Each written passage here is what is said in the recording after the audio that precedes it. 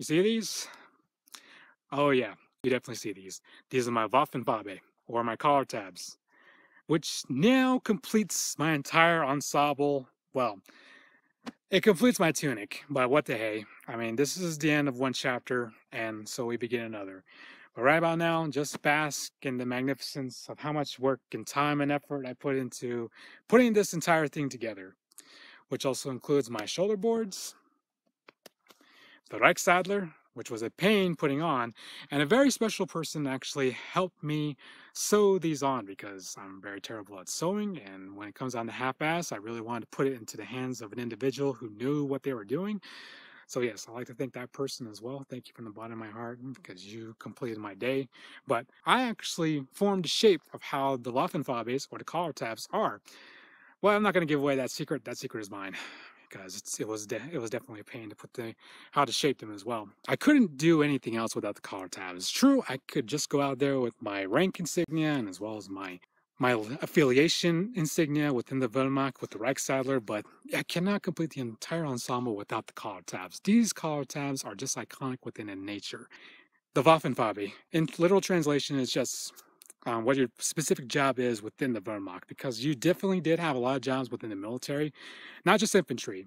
You have the infantry, tank corps, pioneers, which were combat engineers. You had combat medics, and most importantly of all, the very class that I've chosen myself is the Panzergrenadiers, as you can plainly see.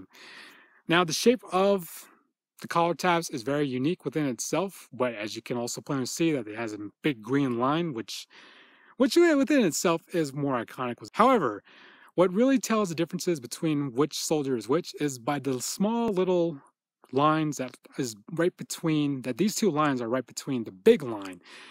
It really highlights what job you have in the military. For mine, it's the Panzergrenadier. As you can also see right here, the green piping around my rank insignia shoulder boards. That specific job that I had within, well, I'm supposed to have within the Wehrmacht if this uniform was still viable back in the 1930s and 40s. Now, the Panzergrenadiers I really like and I really admired because these were the soldiers who were a part of the armored warfare throughout the entire war, which also began the invasion of Poland, the Battle of Greece, and eventually to Operation Barbarossa, which saw numerous amounts of German soldiers being a part of the Panzergrenadier Corps. Because, number one, these troops had to be able to mount up, dismount from armored vehicles, and be able to sustain themselves and sustain the armored vehicles long enough so that the campaign was a success.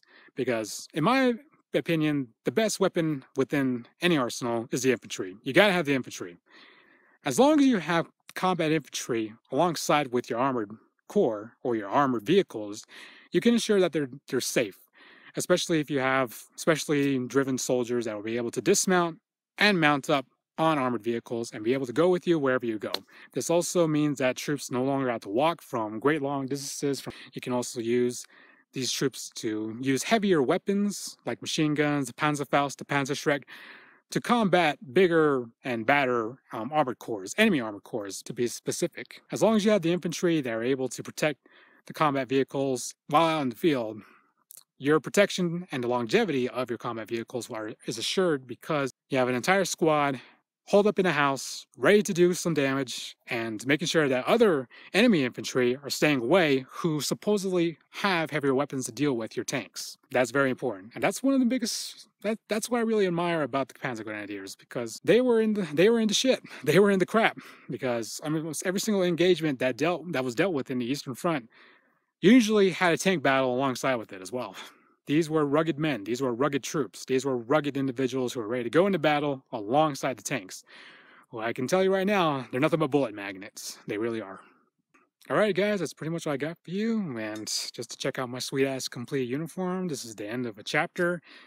And off we go into another one, because this is going to be one of those long roads that we'll definitely see throughout the entire future. I got to get all my field gear together, which hopefully I'll be able to. It's not going to cost that much as well. But anyways, I'll definitely have some more videos later on in the future, but right about now, be sure to enjoy the rest of your day. And I'll be sure to enjoy the rest of mine as well as I go out and training with this uniform and find a Milsim event as well, because I know you guys are waiting for that. But be sure to like, share, and subscribe, and be sure to share this with your buddies. Let them know that there is someone out there who is a real World War II enthusiasts who actually took the time and a lot of effort to put one of these uniforms together. Now I understand why Germans wanted these uniforms so badly. They wanted to put one of them on so badly, especially during, well, before World War II kicked off. Well, again, guys, that's all I got for you. This is Skinwalker, signing off.